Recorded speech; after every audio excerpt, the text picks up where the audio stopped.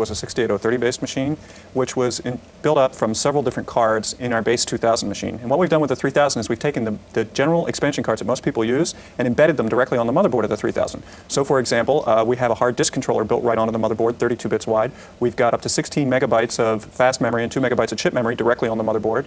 And we've got a display enhancer giving you better video output directly on the motherboard. All these things combined together, being the key peripherals that people used on 2500s, are integrated directly in the machine, and that allows us to bring the machine in at a lower cost for the consumer. Find more Computer Chronicles at wonderdom.com.